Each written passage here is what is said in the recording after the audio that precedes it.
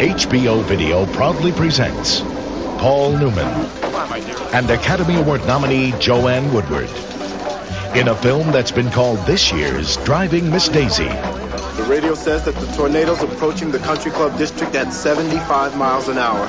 Oh. Mr. and Mrs. Bridge. The story of one family held together in love and expectation, but facing an ever-changing world. Walter, don't you think we might be better off downstairs in the basement? India, for 20 years, I've been telling you when something will happen and when it will not happen. Now, have I ever, on any significant occasion, been proved wrong?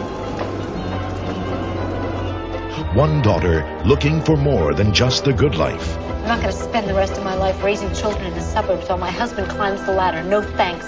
You can say that that was good enough for Mother, but it's not good enough for me. I want to go to New York. New York? The other daughter finding it hard to duplicate the world of her parents. My godmother, I had no idea it was going to be like that. Dear, it is your home now, with Gil. He hit me. A son following too closely in his father's footsteps. I've decided to join the Army Air Corps.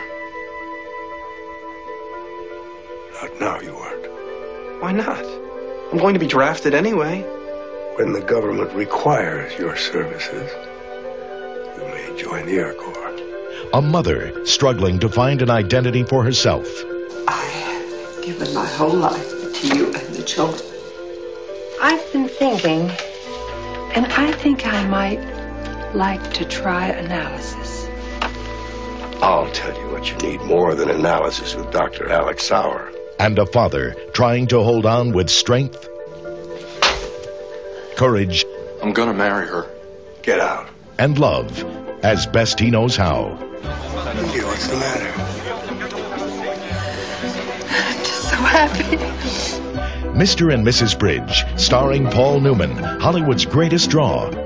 Joanne Woodward, nominated for Best Actress for this, her most powerful performance. Kyra Sedgwick of Born on the 4th of July. And Robert Sean Leonard of Dead Poets Society. In the movie Rex Reed called A Perfect Film. Newman and Woodward give the most adventurous performance of their careers, said the New York Times. Mr. and Mrs. Bridge.